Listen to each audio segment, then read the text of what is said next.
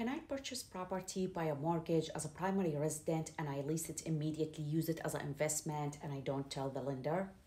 No, definitely no. Don't you ever do that. If you want to purchase property as an investment, you must tell the lender from the beginning and use investment loan, because there is different taxes, different loan type for the properties. This consider fraud. If the lender knew you lied in that, he would have the right to foreclose on the property, so you may lose the house. Don't lie on the loan purchase and the purpose of the house. If you want to purchase investment property, you can tell and you can take investment loan or different type of loan. While if you purchase it as a primary resident, you must live in a house at least a year before you change the use of it as investment.